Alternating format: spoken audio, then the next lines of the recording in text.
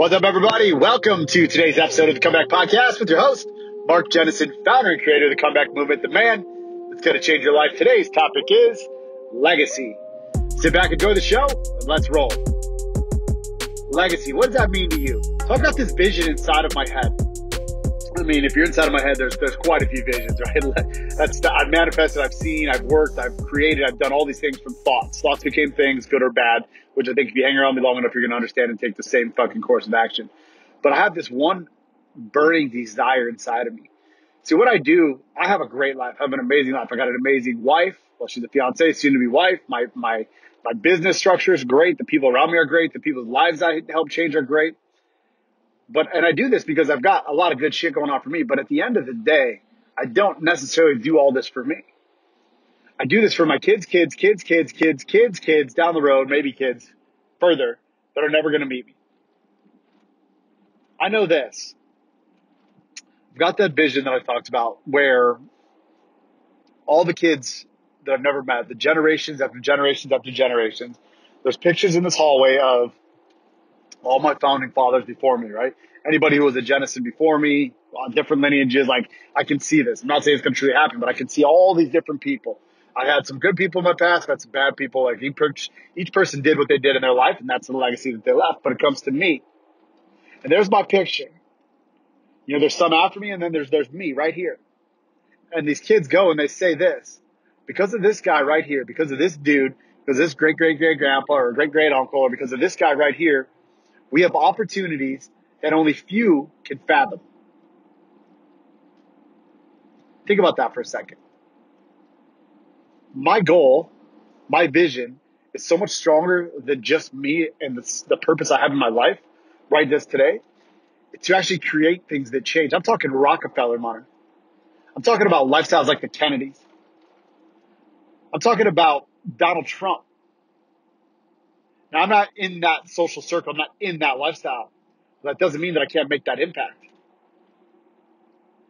So when I think about this, we always talk about the pockets where alcohol fit in and these things. Now, of the 7F, the fifth F is the future.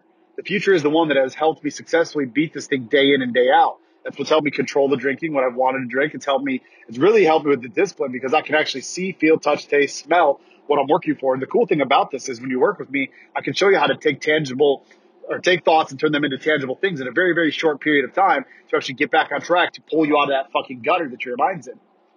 But where I'm going with this is I don't do this for me. I do this because I want to make a fucking impact. And when you look at that future that you can create, you don't have to have the same mentality as me. You can get the most out of every single day today to live your best life for the family you have right now. Where in your life does alcohol actually pop in there and actually add to what you're doing? I've heard this excuse from many men over and over and over, right? And it's typically in money management. The guys want to do deals out at happy hours, or they want to talk, and for some fucking reason, dudes think that because if they drink or they drink with their clients, they're going to get them to sign bigger deals or to get the accounts and whatever. And I get that, right? I mean, it does have some pockets periodically inside of work. But at the end of the day, if your whole business model is based off of drinking, you're fucked. Any relationship forged off of drinking is not a real relationship, period. Doesn't mean it can get stronger, but you have to do the work. You have to remove yourself outside from the alcohol. So if you're creating your future and you're thinking about it, okay, where does this alcohol fit in? And then let's just say you do hypothetically go in and you close a big deal. Things are great. And you get a guy like me who's doing well and you get to make some money off him long term for the rest of your life. What happens the next day when you woke up with that hangover, you decide to drink by yourself down in your office and you got the shakes and you feel like shit, but you keep going and going and going. Then you go out to your boat, car, spend time with the kids, but you don't fucking show up and feel 100% clarity and certainty with them. You're not unleashing this power within.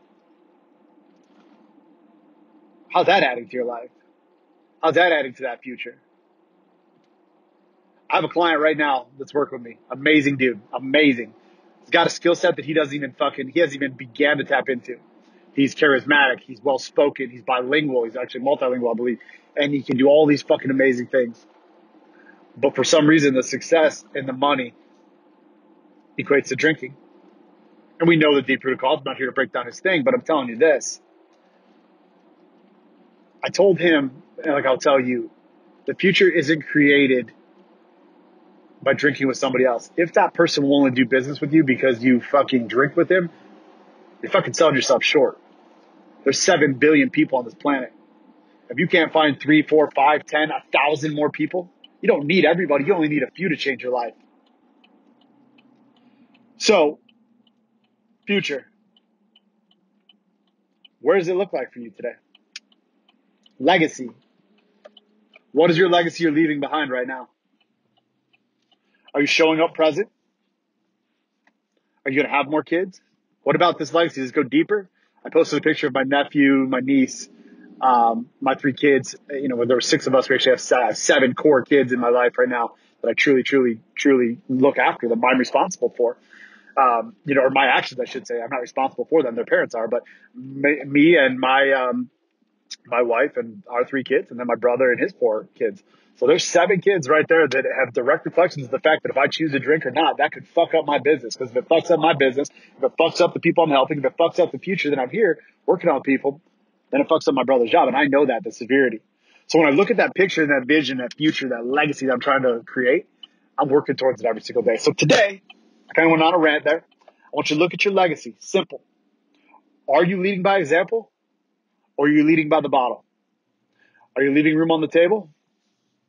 Where can you make some adjustments? And if, like always, you need help, we can help you. imacomeback.com/apply. iamacomeback.com/apply. Go ahead and type that in. We will reach out to you, myself, my team, my brother, somebody who works with me, and we will actually leave you better than we found you. We say this day in and day out. We'll go through an application process, a high-level screening process, see if we can help you. But no matter what, we're going to leave you better than we found you, but it's worth the click on the button. Click the link. Let's see if we can help you. And that's it for today's episode of the Comeback Podcast. I hope you have an amazing day. Go out, create that legacy, and we'll see you on tomorrow's episode.